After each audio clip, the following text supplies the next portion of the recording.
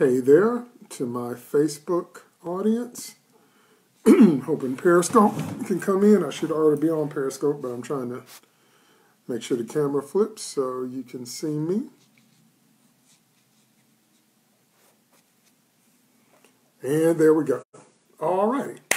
Well, welcome to Second Thursday Night, NMG with PDT. That's me, Prophet David Taylor. And so got a lot of stuff to do, got a lot of stuff to cover tonight, so let's jump on in. Let's start with a word of prayer. Thank you, God, for this night. Thank you for this teaching. Thank you for my audience. Thank you for an opportunity, oh Lord, to be used by you. I ask you, I invite you in. I invoke you, oh God. I praise your name. I give you glory. I give you the honor that's due your name, oh God, because your name is worthy of praise at all times and in all situations. I invite you into this broadcast tonight, oh God. I ask you to use me and help me to give to the body of Christ what you've given to me and help deliver it with clarity and emphasis and use it to your glory and for the edification of the body. And I thank you for it and I believe you for it. In Jesus' name, amen. All right. So a few things I need to talk about first before we dive into tonight's lesson. Thing number one, I've been asked many times, how can you support me? All right, and so first way you can support me is through my PayPal link. So I've got a PayPal Me account set up. Now my company is 501c3. It's an NFP, a not-for-profit. So when you give donations to Prophet David Taylor, they are tax deductible. So you can do that through my PayPal Me link. So I put the PayPal Me link on my Twitter feed. My Twitter is PDT SOTC, okay? PDT SOTC. My PayPal link will be there. Also, it is now on my Periscope profile. It's on my Periscope profile. So when you look me up on Periscope, at the top of my profile, when it says about, my PayPal link is there. And then also, I will put it on all of my Facebook Live videos. I'll put my PayPal link there along with the title. So there's that way. Second way you can support me is by supporting my music. I have a whole music ministry I do, and that's called Prophet David Taylor and Shades of the Cross. Now, what I do believe I'm going to do there is I'm going to set up a Patreon for videos. I have so much music. I have music out there, and I have so much more music I'm going to put out there. But I definitely want direct fan support, so I'm obviously going to put stuff on iTunes and YouTube and all that, but I definitely want some direct support from the fans. So once I get that set up, I'll be sure to mention that to you and be sure to give you links to my Prophet David Taylor and Shades of the Cross Patreon, where you can get behind the scenes videos, you can get making of stuff. I'm going to be talking about help for songwriters and producers. And so there's going to be a lot you get when you support the Patreon. So that's the two ways you can support me, because again, I've been asked that. So my PayPal link, and those donations are tax deductible, and then I'm going to be setting up a Patreon for my Shades of the Cross band. Okay? Now, how and where to find me? I always hashtag everything I do with the hashtag PDT, standing for Prophet David Taylor. So that's the easiest way to find me on any kind of social media, from YouTube to LinkedIn to Facebook, Twitter. Just look up the hashtag PDT, Prophet David Taylor. That's the fastest way to find me online. Okay? Now, my regular broadcast is Sunday afternoons at 2:30 p.m. Central Standard Time. That's Sunday afternoon, 2:30 p.m. Central Standard Time. I'm on Facebook Live and Periscope, just like I am now, with a live prophetic word and prophetic teaching. Now, on second Thursday nights, which is tonight, I do a very specific teaching called No More Genies. And that's always hashtagged with hashtag NMG for No More Genies, okay? And when I say no more genies, what I'm talking about is no more genie concept of God. The genie concept of God has messed up a lot of people. It's messed up a lot of unbelievers. It's messed up a lot of believers. Some people have gotten themselves in a whole lot of trouble because of genie concept. Some people have lost their children. Some people have even lost their very lives because of a wrong concept of God, because of genie concept, thinking of God as a genie. So this teaching that I'm doing tonight is my third teaching in this series. I only come on once a month with this teaching, okay? So I come on the second Thursday of every month with this teaching called, again, hashtag NMG, No More Genies, okay?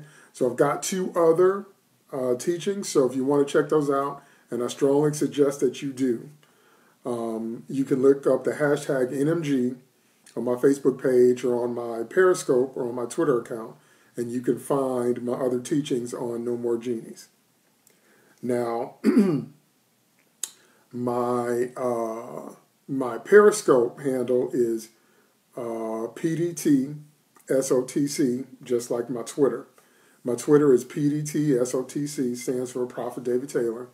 And then on Facebook, if you want to look that page up, it's actually DT2 Prophet David Taylor. Okay, DT2 Prophet David Taylor. And I do that because there's other ministers out there named David Taylor. I just want people to know that it's me. Okay, but again, the hashtag's always the way to go. That's the fastest way to find me.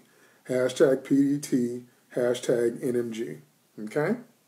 All right, so now we're going to dive into tonight's lesson. I'm going to start off something. We're still talking about the No More Genie concept. I'm going to start dealing with common misconceptions. I'm going to start dealing with very common misconceptions that people have in the kingdom of God, in the body of Christ, in our church backgrounds, and many times even with secular people, even people in the world, even people that don't have any particular religious affiliation or training, they have some ideas that are just wrong. And like I said, when you got the wrong concept of God, when you got genie concept, it can severely mess you up. And it messes up quite a bit of people. So we're going to start dealing with common misconceptions. So I'm going to deal with one misconception tonight, okay? There are many that I'm going to deal with, but I'm only going to address one tonight, okay? The one I'm going to address tonight is called the 30, 60, 100-fold mistake. The 30, 60, 100-fold mistake. Those of you that are familiar with the scripture, you already know what I'm talking about. And those of you that aren't, then I'm going to explain it to you as we go. Okay? Now, there's a couple things I want to throw in before we dive into the meat of that message. The first thing I want to throw in is I want to give you my test from the Bible as a prophet. Okay? Many times people are wondering about, like, how do you know if a message is from God or not? Okay, that's legit. That's a legit question. That's how so much abuse happens. Okay? You don't have to believe what somebody says just because they start talking. And just because they give themselves a title or, whatever, that's not how it works. There are tests in the Bible for every one of the fivefold ministry gifts. If you didn't know that, there are tests for apostles, there are tests for prophets, there are tests for evangelists, there are tests for pastors, and there are tests for teachers. There are tests for bishops. There are tests for deacons. There are tests for elders. Okay? So for every one of the offices or positions or stations listed in the Bible in terms of Christian leadership, there are tests. There are tests. Okay? So I'm going to give you my test as a prophet. And those of you that are unfamiliar with the prophetic, or those of you that don't believe in the prophetic, or you think it's just a scam, or you think it's just a sham, or you think I'm crazy, you think there's no such thing as prophets, that, the prophetic doesn't work, that's just a bunch of crazies, or whatever you think, I'm going to give you the test from the scripture, and here it is. It's Deuteronomy, that's the fourth book in the Bible, Genesis, Exodus, Leviticus, Deuteronomy, fourth book in the Bible from the beginning. It's part of what the Jewish people call the Torah, what the Gentiles call the Pentateuch, first 5 books of the Bible. It was written by Moses. Deuteronomy, fourth book in the Bible, from the top, in the Old Testament, from the beginning. Genesis, Exodus, Leviticus, Numbers, Deuteronomy, Genesis, Exodus, Leviticus, Numbers, Deuteronomy, so it's the 5th. I'm sorry, I said it was the 4th. It's the 5th. I'm sorry. Made a mistake. But anyway, 5th book after Numbers. Deuteronomy chapter 18, verse 22, and here it is. It says, When a prophet speaks in the name of the Lord and the message does not come to pass or come true, that is a message that the Lord has not spoken. The prophet has spoken presumptuously. Do not be afraid of him. Now, how much more plain can you make that? Deuteronomy 18:22. When a prophet speaks in the name of the Lord, so somebody comes to you in the name of God, and the message does not come to pass or come true, that is a message that the Lord has not spoken. The prophet has spoken presumptuously. Do not be afraid of him. Okay? Now that's the NIV translation. Okay? So that's about as plain as you can make it. So the test of a prophet, if somebody's coming to you saying to you that they're bringing something to you in the name of God, the Bible says if they're speaking in the name of God, it has to come to pass or it has to come true. And if it doesn't, it's a message that the Lord hasn't spoken. Boom. There it is. So you never have to wonder about the veracity of a prophetic message again. Okay? You never have to wonder about it again. Because the Lord says if somebody comes to you speaking to you in my name, if it doesn't come to pass, if it doesn't come true, God says that's not a message from me. Okay? That prophet has spoken presumptuously. Do not be afraid of him. There it is. I got no problem with my test. I got no problem with you testing me. Okay? Because I'm not out here on my own. I'm not out here by myself. I'm not out here because I called myself, regardless of what people might say. So anything I take, you take it, you test it. You test it. See if it comes to pass. See if it's true. You test it. I got no problem with that, okay? So that's my test as a prophet. So again, I did that wrong. Genesis, Exodus, Leviticus, Numbers, Deuteronomy. So Deuteronomy is actually the fifth book from the top in the Old Testament, part of the Pentateuch, written by Moses in the Bible. So just want to make sure I got that right because I made a mistake there. But anyway, Deuteronomy 18:22. That's where that verse is. So that's where you find that test. So I got no problem with my test. Okay? All right. Now, the second thing I want to throw out there is I have a couple of Bible study videos, how to study the Bible. So I'll put them again on my Twitter link and I'll put them on my Facebook page because I go into the principles of how to do Bible study. Okay? Very, very important. There are 5 basic principles, but I want you to watch the video so you know how to study the Bible for yourself. Very, very important that you study the scriptures for yourself because a lot of people say, well, I don't understand the Bible and I don't understand how it's written and blah, blah, blah, blah, blah. You can study the scriptures for yourself and you can understand it for yourself. Okay? All right. So now we're going to dive into our lesson tonight. And our lesson tonight is 30, 60, 100-fold mistake. Okay? 30, 60, 100-fold mistake. Now, in the Bible, what we've called that is the parable of the sower, where Jesus is talking about the parable of the sower. That is found in 3 places in the New Testament. It's found in Matthew, Mark, and Luke. Okay? So we're going to read that in Matthew, Mark, and Luke, the parable of the sower, where the Lord talks about, where he uses the phrase about the 30, 60, 100-fold. Okay? So we're going to be reading out of the NIV. So first we're going to start off with Matthew chapter 13. Let's go to Matthew chapter 13, verses 1 through 8. Okay? Matthew chapter 13, verses 1 through 8. Now, Matthew is the first book of the New Testament. Okay, yeah, now I got that right. Matthew, Mark, Luke, John. Okay? So Matthew is the first book of the New Testament. Matthew chapter 13, verses 1 through 8. That same day, Jesus went out of the house and sat by the lake. Such large crowds gathered around him that he got into a boat and sat in it, while all the people stood on the shore. Then he told them many things in parables, saying, a farmer went out to sow his seed. As he was scattering the seed, some fell along the path, and the birds came and ate it up. Some fell on rocky places where it did not have much soil. It sprang up quickly because the soil was shallow. But when the sun came up, the plants were scorched, and they withered because they had no root. Other seed fell among thorns, which grew up and choked the plants. Still other seed fell on good soil, where it produced a crop, 100, 60, or 30 times what was sown. Matthew 13, 1 through 8. Next, we're going to read that same story in Mark, the book of Mark, chapter 4, verses 1 through 8. So Mark is the second book of the New Testament, Matthew, Mark. So we're going to read out of Mark, chapter 4, verses 1 through 8. Again, Jesus began to teach by the lake. The crowd that gathered around him was so large that he got into a boat and sat in it out on the lake, while all the people were along the shore at the water's edge.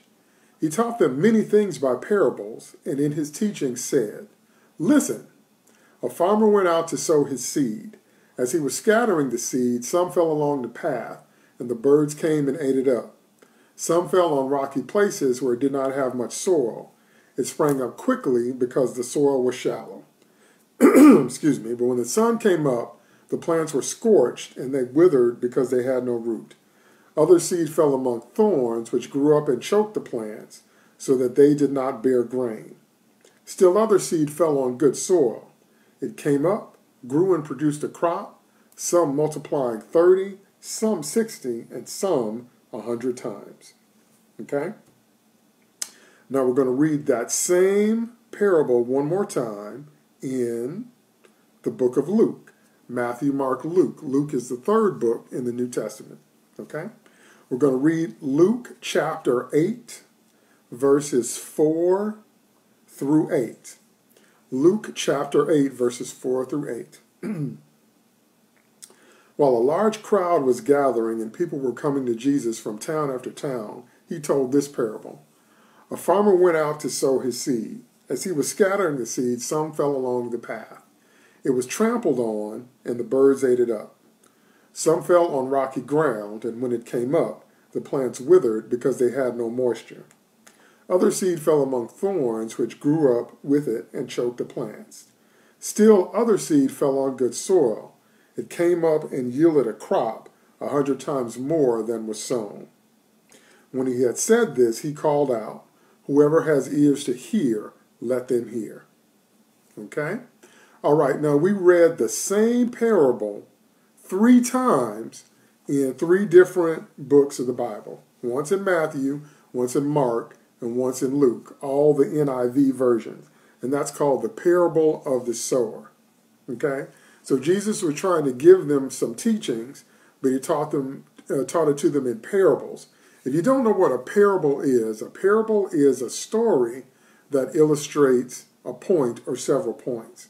So he told it to them in story form. That's why it's called the parable of the sower. It's a story that's illustrating the points that the Lord is trying to make about how the kingdom of God works. Okay? So let's get a breakdown of what the Lord was actually talking about in that parable, in that story. Let's get a breakdown in Jesus' own words. Okay? And to do that, we're going to go back again to the scripture and read later on in those same chapters where the Lord explains to his disciples what he meant by the parable of the sower, what he meant by that story. So let's go to Matthew 13, and we're going to read verses 18 through 23. So we're back in Matthew now.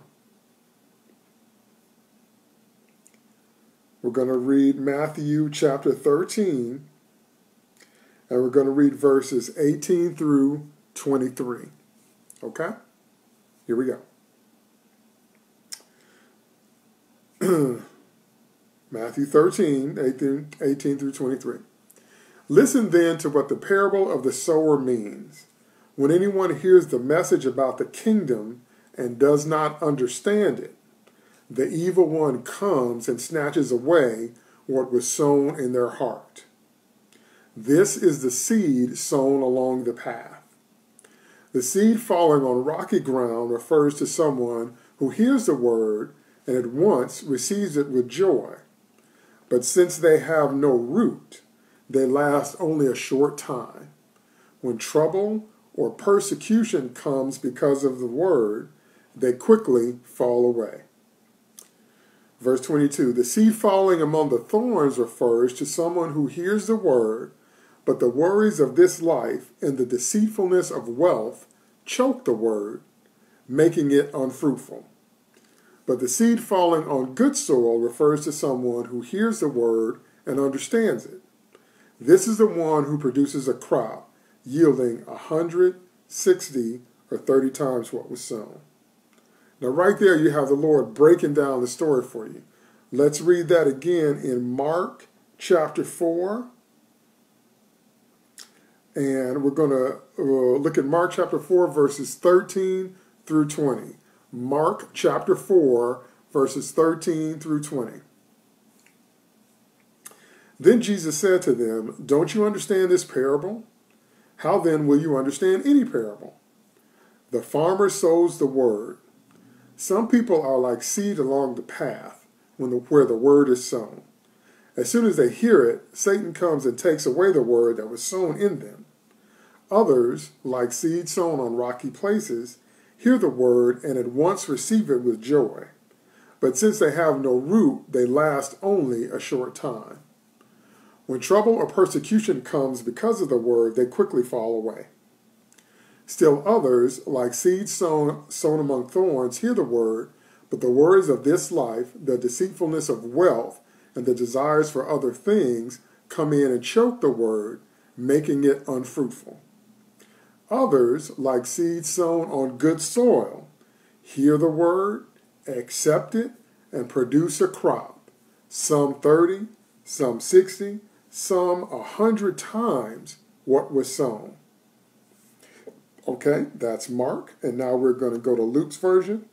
We're going to go back to Luke chapter 8, and we're going to read verses 11 through 15. Luke chapter 8, verses 11 through 15, and again, we're listening to Jesus himself break down his own teaching on the parable of the sower. Luke 8, 11 through 15. This is the meaning of the parable. The seed is the word of God. Those along the path are the ones who hear, and then the devil comes and takes away the word from their hearts so that they may not believe and be saved. Those on the rocky ground are the ones who receive the word of God with joy when they hear it, but they have no root. They believe for a while, but in the time of testing, they fall away. The seed that fell among thorns stands for those who hear, but as they go on their way, they are choked by life's worries, riches and pleasures, and they do not mature. But the seed on good soil stands for those with a noble and good heart, who hear the word, retain it, and by persevering, produce a crop.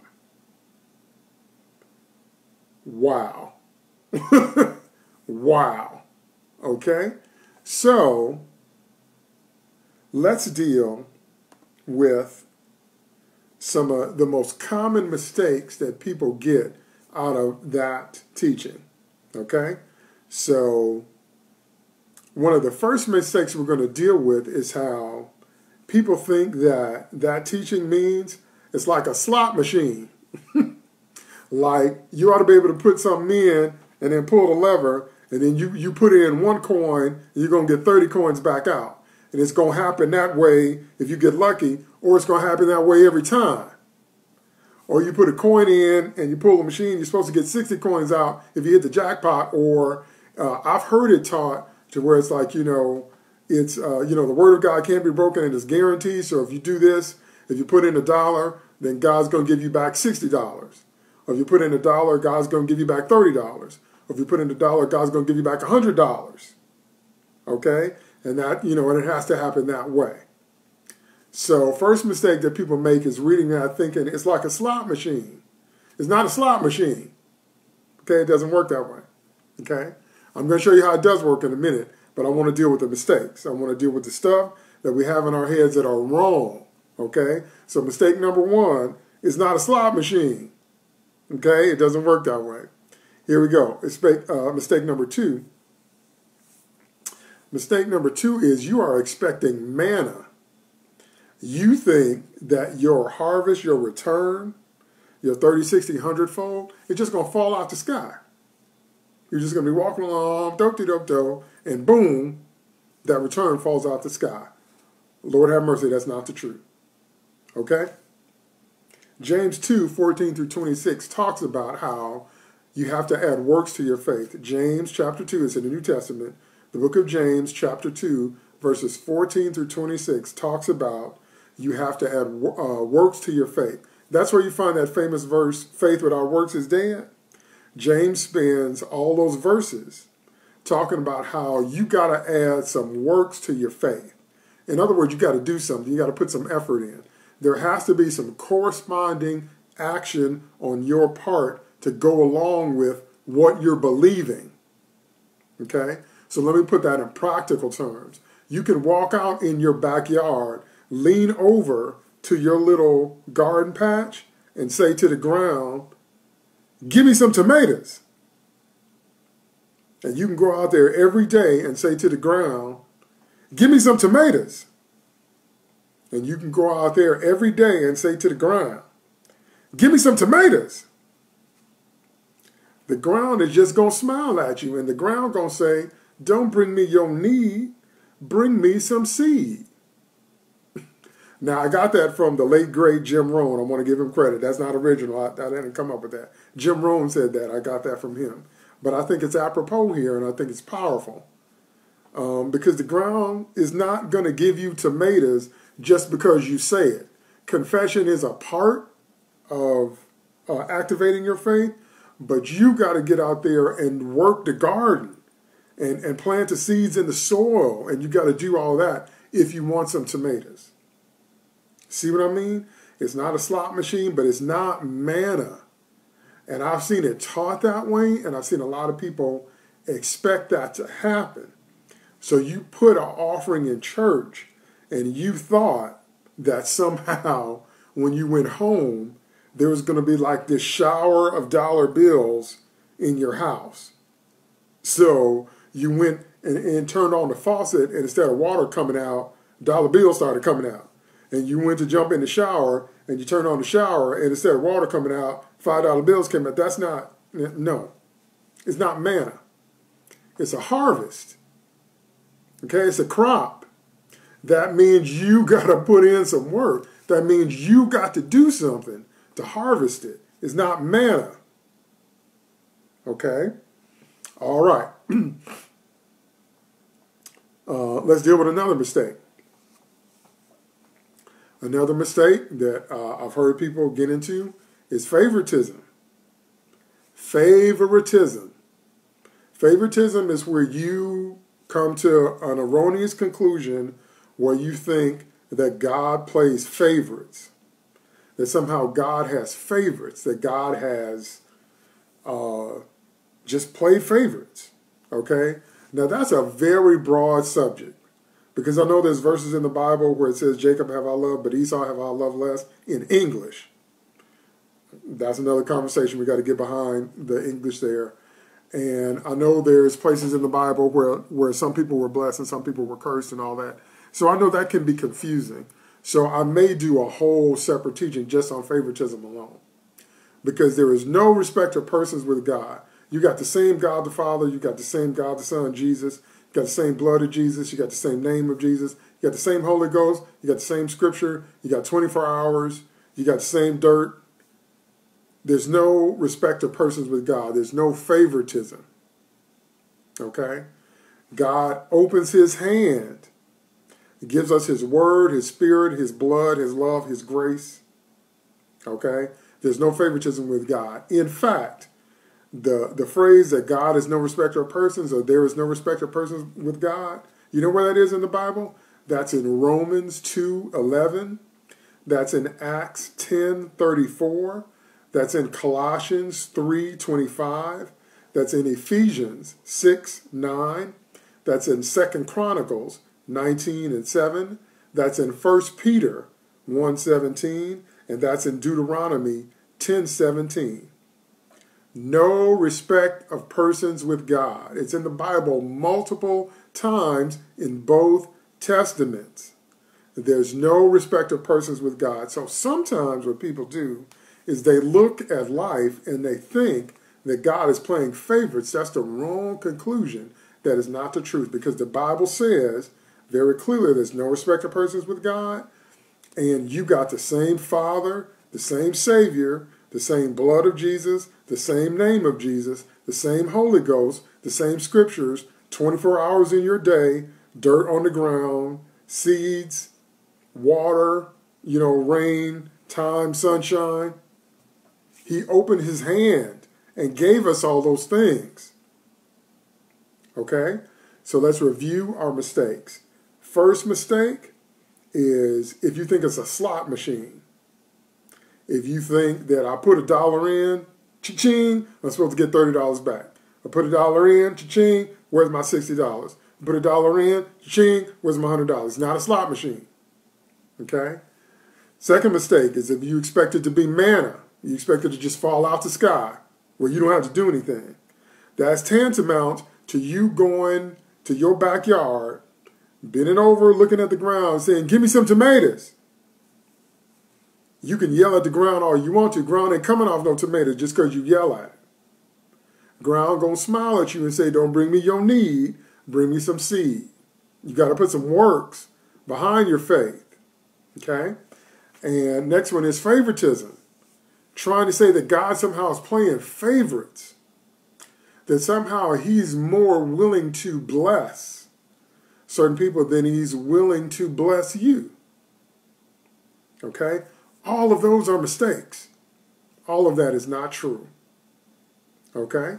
So, let's look at what is true. Let's look at what is true. Okay?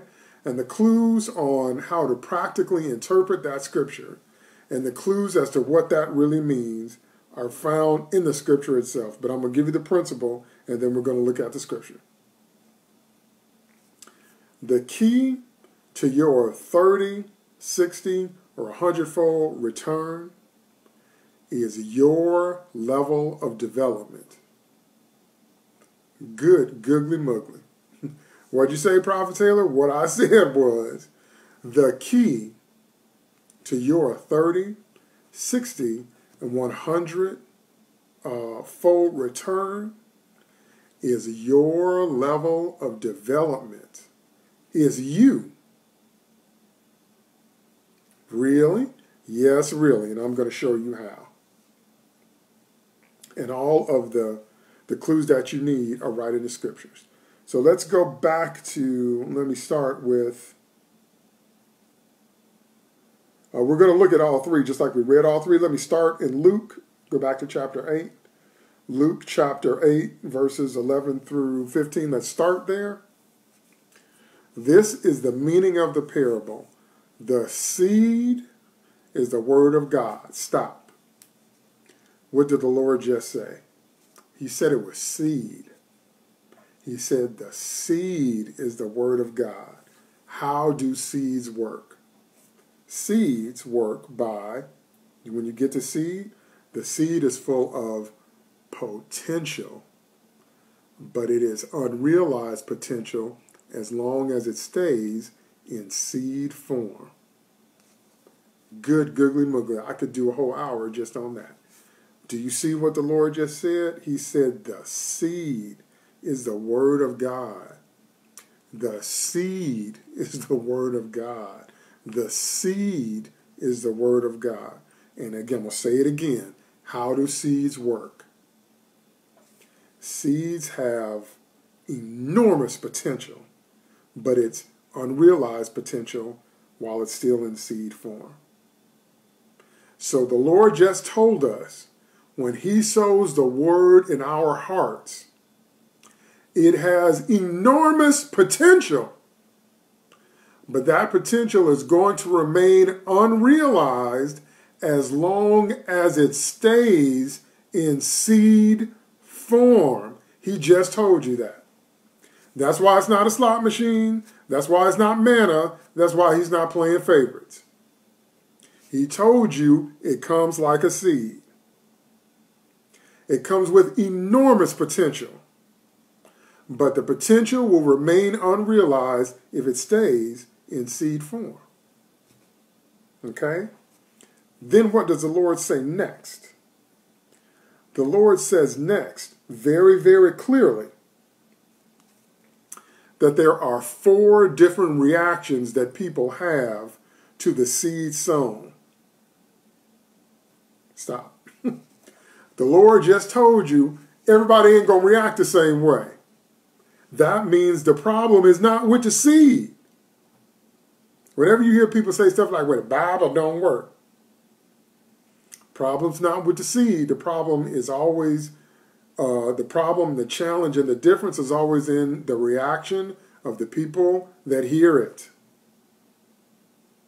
It's in the reaction of the people that hear it. The problem is not in the seed, because the Lord told you there are 4 different groups of people. Doesn't that show you how God is not playing favorites? How can you say that God is playing favorites when the Lord told you, when he told you this parable, that people react in 4 different ways? People react in 4 different ways. Let me say that one more time. People react in 4 different ways. How can you say that God is playing favorites when people are free to react any kind of way they want to? Let's look at those reactions and let's look at their results. I'm in Mark chapter 4, verse 15. The Lord says, some people are like seed along the path where the word is sown. As soon as they hear it, Satan comes and takes away the word that was sown in them. Let's read that same thing in Matthew. Matthew 13. Matthew chapter 13, verse 19. When anyone hears the message about the kingdom and does not understand it, the evil one comes and snatches away what was sown in their heart. What does that mean? That means I have to prepare my heart to receive God's word. If your heart is full, if you look like this on the inside, your heart is full of rebellion and resistance and unbelief, your heart is not prepared to receive the word of God. That's you. That's not God. That's your heart, closed up, balled up like a fist. That's your heart. That's why the Bible speaks against hardness of heart. Okay? And it says the evil one comes and snatches away what was sown in their heart. God gave you the same chance he gave everybody else. He put his word in seed potential form in your heart, and the Bible says there, the devil came and snatched it right out. Your heart was closed, you weren't prepared to hear it, you were full of unbelief, and you didn't understand it, you didn't make any effort to try to understand it. Those are people that come to church 3 times a year, and then they want a personal counseling session with the pastor to explain the Bible to them. Okay? No effort on their part. They haven't prepared their heart. They haven't tried to understand it. Okay? And the Lord says people like that are easy pickings for the devil.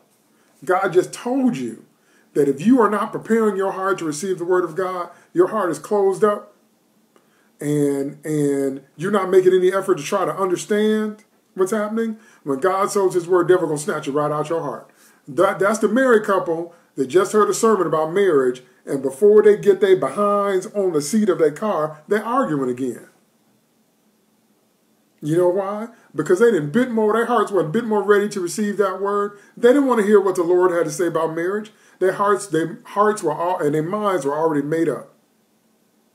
Already made up, already closed, already decided. Okay? That's your heart. That's not God. Because his words got tremendous potential, but it's unrealized potential as long as it stays in seed form. And if your heart doesn't have any understanding and you don't make any effort to try to get some understanding, the Lord told you, you are easy pickings for the devil. He's going to just snatch it right out. That's not God. That's your hard heart. To give you a real life analogy, that's dirt that hasn't been prepared to receive soil in a garden. Dirt that looks like that is very dry. It's also kind of a chalky substance, and many times it's kind of light brown. It's chalky, it's light brown, and it's just not good dirt for planting because it's dry, it's dried up, it's tired, it can't receive seed. That's what the heart is like when you haven't prepared to receive the word of God. So you know what that looks like in real life. That's what that looks like. And if you've ever tried to plant anything, you know what I'm talking about. You know what it's like trying to plant in soil that's not ready for seed. It just doesn't happen. It's just frustrating. Okay? So let's look at group number 2. Okay, group number 2, I'm still in Matthew. The seed falling on rocky ground refers to someone who hears the word and at once receives it with joy. So their initial reaction is to receive it with joy. But since they have no root, they last only a short time. When trouble or persecution comes because of the word, they quickly fall away.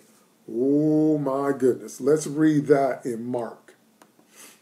The Lord said, others, like seed sown on rocky places, hear the word and at once receive it with joy. But since they have no root, they last only a short time.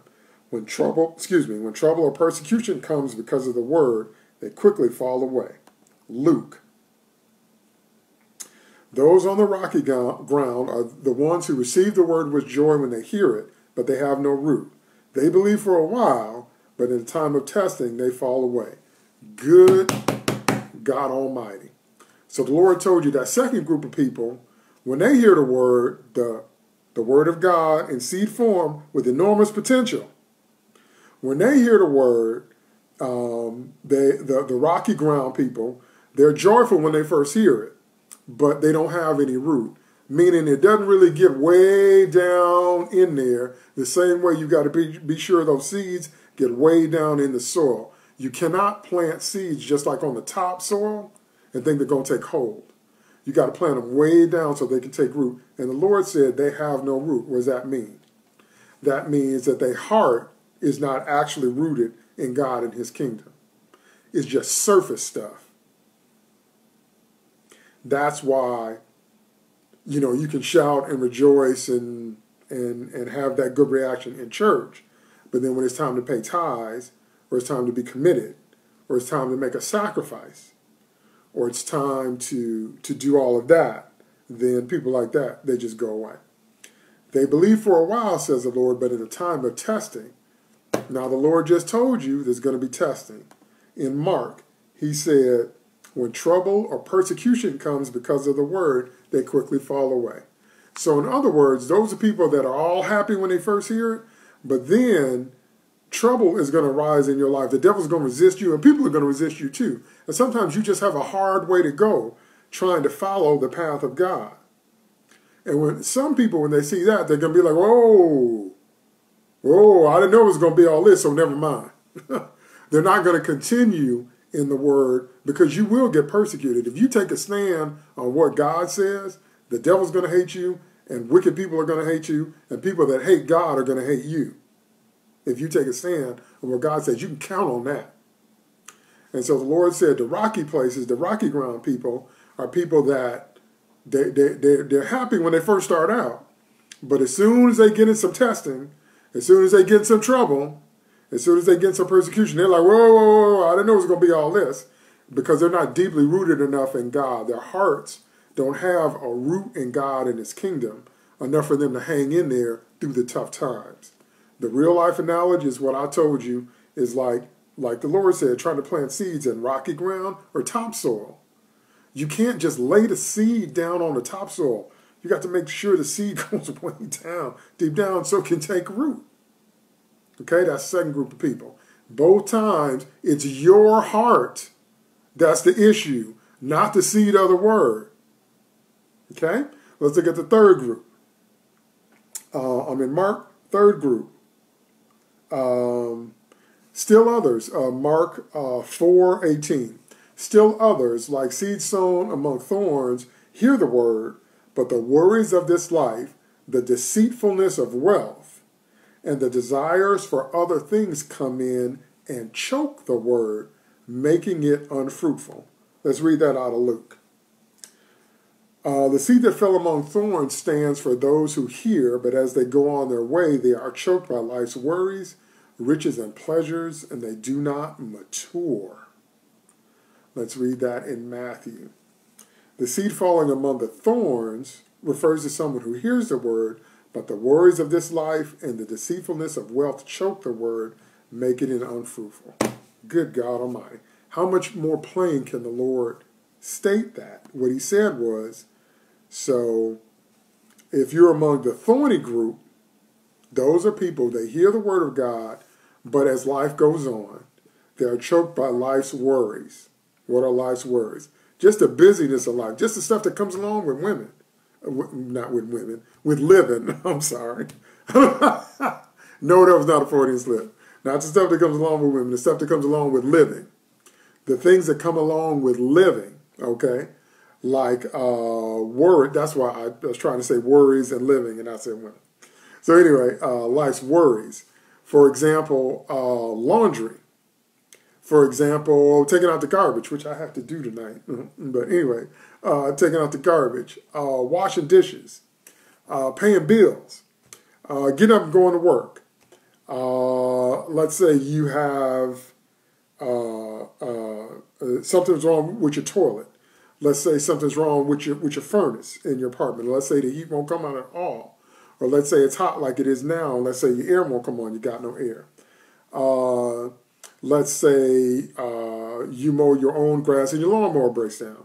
Let's say it's during the winter and you got to shovel that driveway. You got to shovel and you got to put some salt down so you can melt the ice. Okay? That's going to happen to you whether you saved or not. That don't have nothing to do with being saved. That just come along with living. What about going through the stage of life? What about going through puberty? What about when you go from being a little kid to being a young adult? You make that change from being a little kid to being capable of sexual reproduction. What about going to college? What about moving away from your parents? What about transitioning to a new job? What about hitting midlife? What if you're not a youth anymore? What about hitting old age? All those transitions of life, if you live long enough, all that stuff's going to happen to you whether you saved or not. It don't have nothing to do with whether or not you saved. It comes along with living.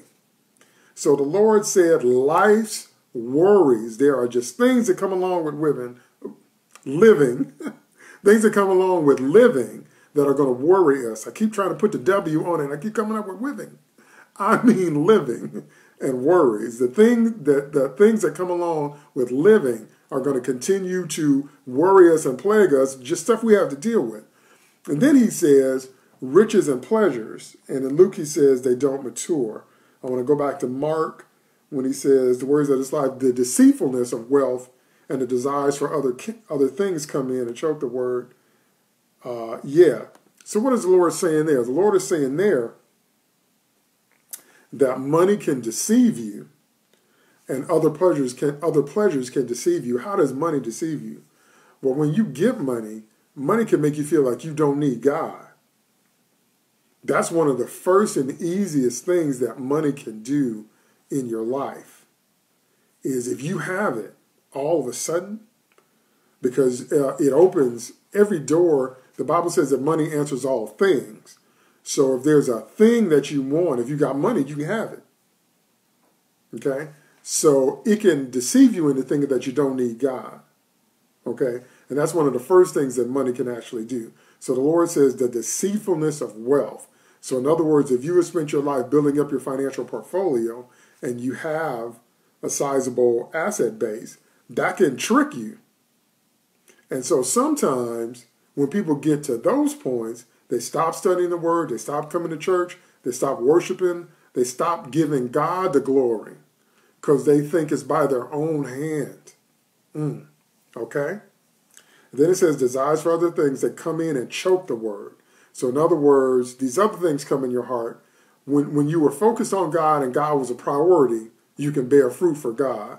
But now that you got money, now you got some other desires coming in, now they're going to come in and choke that word right out your heart. It's not going to bear fruit. So let's look at the last group because that's where the key is. In the last group. In Luke 8:15, but the seed on good soil stands for those with a noble and good heart who hear the word, retain it, and by persevering produce a crop.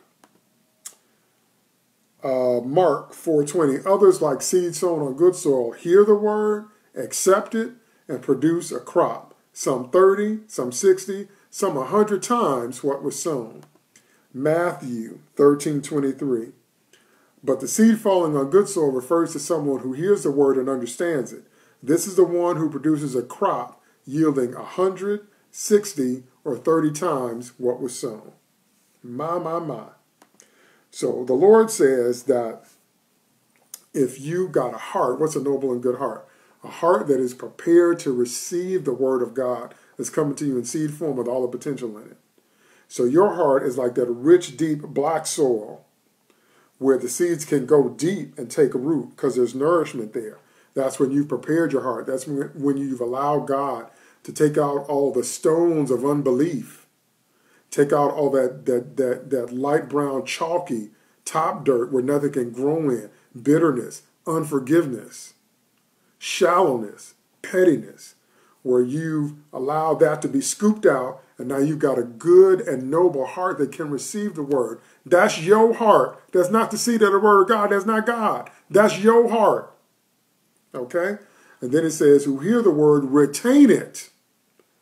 In Luke, hear the word, retain it. That means you got to hold on to it once you hear it. And then it says, and by persevering, produce a crop. How much more plainly can the Lord say that? You got to hear it, you got to retain it, and then you got to stay with it long enough to produce a crop. That's your heart. Okay? And Mark says, hear the word, accept it, and produce a crop. Then finally, we get to the 30, 60, and 100-fold. How does that work? Here's how. It's based on your level of development. God gives it to you in seed form. But you've got to know how to make that word turn over for you 30 times, 60 times, 100 times. It has to do with your level of development, not the seed itself. Not manna from the sky, not slot machines, not God playing favorites. What do I mean by that? Well, let's look at some practical examples, and you can see what I mean better. Practical example number one, money itself.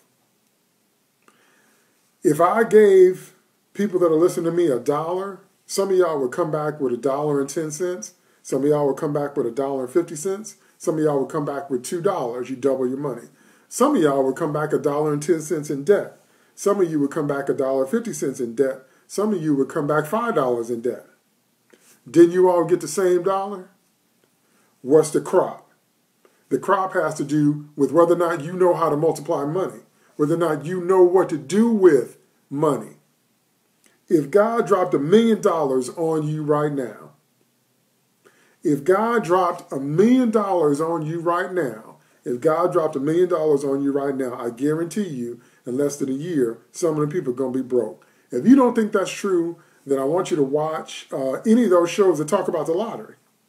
Any of those shows that talk about lottery winners, what the lottery does. Because so many of those people are broke and in worse debt. Why is that? That's not the money. That's your heart. That's your level of development. That's what you know about what to do with money. Okay? Next practical example. Children. When a man releases his seed into a woman, and then a woman's egg is fertilized, that fertilized egg comes to nestle and rest in the uterus, and then the baby grows and it comes to term, and then the woman goes in labor and pushes the baby out. You now have a newborn. What's the difference between parents?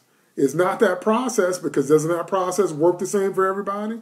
If a man's seed is released into a woman and the egg gets fertilized and the woman carries the baby to term, doesn't the baby come out? Isn't that process the same for everybody? What's the difference between parents? Difference between parents is some parents know how to take a child and take that child from a newborn baby to a fully functioning adult. And some parents don't. Just because you can make a baby, that just means your body works. Just because you can make a baby doesn't mean you know how to raise a baby. It doesn't mean you know how to take a newborn from an infant and make them a fully functioning adult. It doesn't mean you know how to do that. That's the difference between parents. That's the difference between people. You don't know what to do with the harvest of a child. You got a newborn in your hands and you don't know what to do with it. That's not God. And the process worked exactly the same. Seed release, fertilize the egg, baby to term, here's the baby. It's the exact same process for everybody. What's the difference between parents? Some people know how to raise children and turn them into adults, and some people don't. That's not God. Okay? If you raise your children right, you can get 100-fold return off your children. What does that mean? That means you can get 100 times back what you put in them. That's right. If you raise your children right, you can get 100 times back what you put in them children.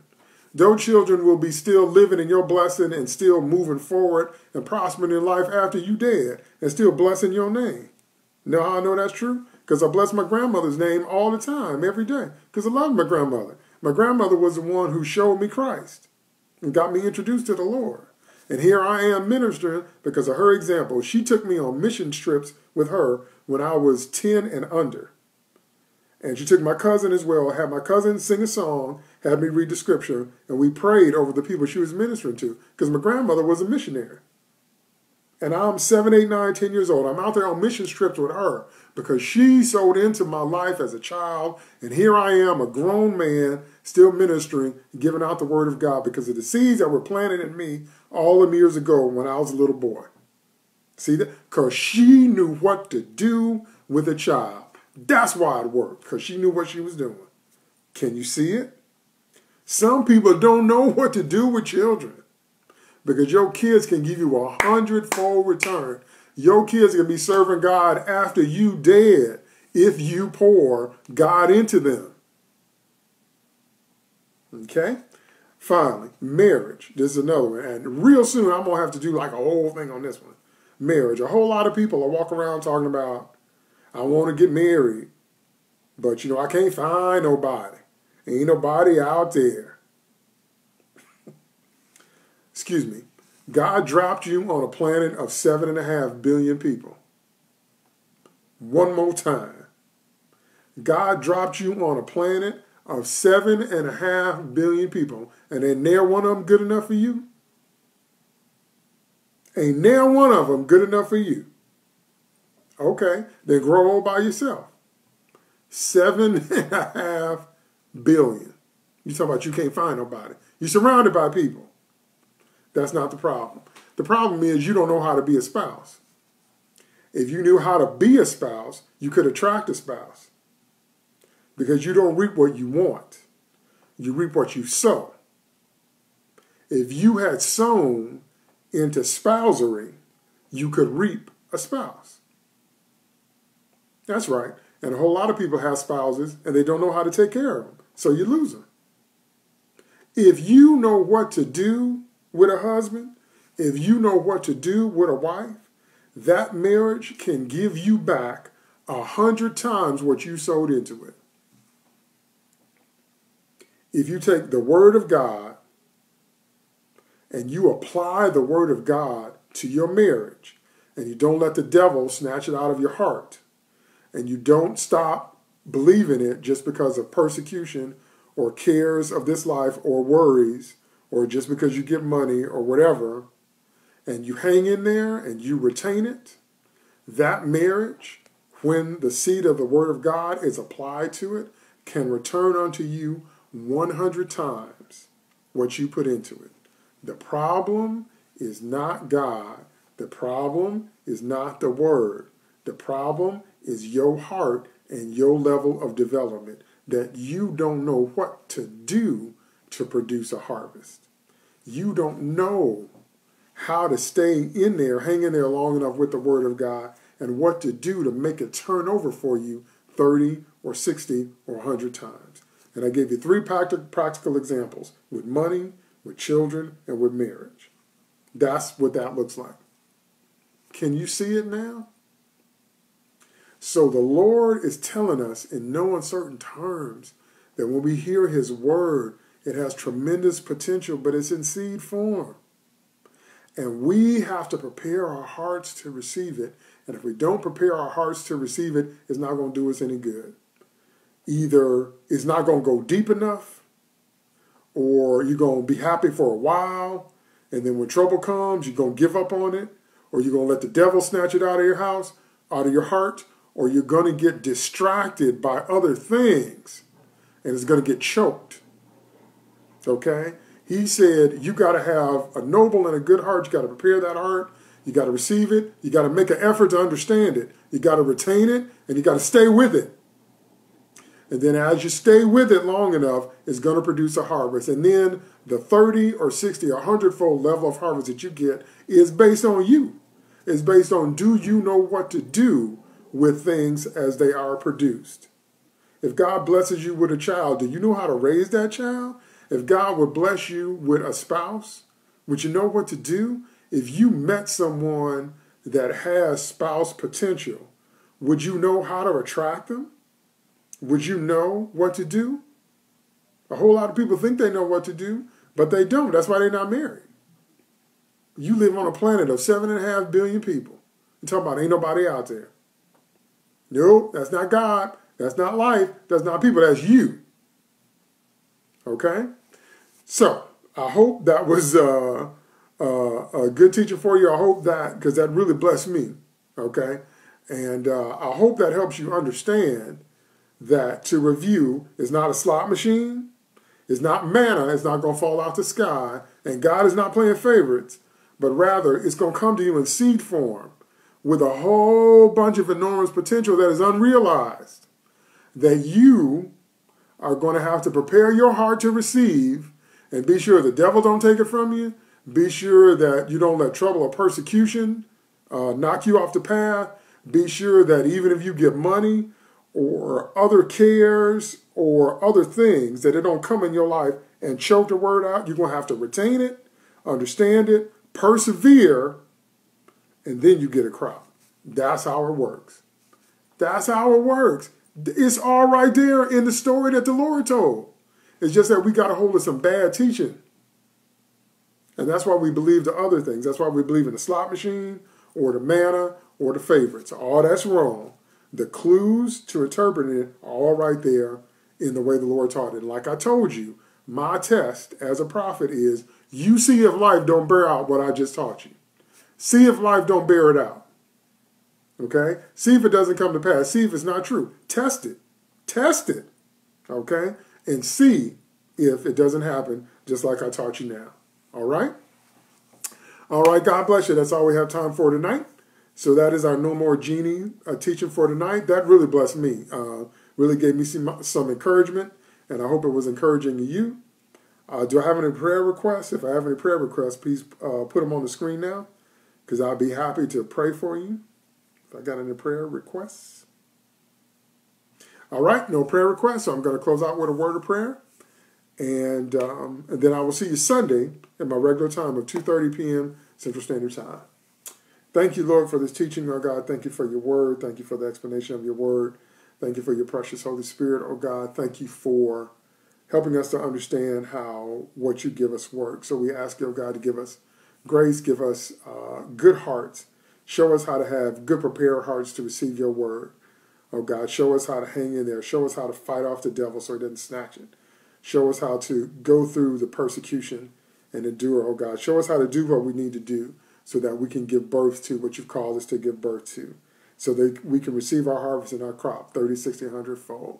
And we thank you for it, and we believe you for it. In Jesus' name, amen.